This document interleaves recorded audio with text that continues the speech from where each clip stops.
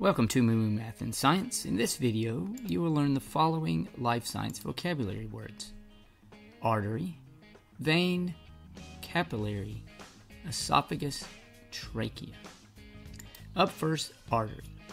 A vessel of the body that carries blood away from the heart. And here's what an artery looks like. Next, you have vein. A vessel of the body that carries blood towards the heart. Next, capillary.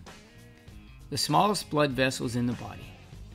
These vessels form a network between the veins and the arteries. And here is a picture of a capillary. Next, we have the esophagus, a muscular tube that connects the throat and the stomach.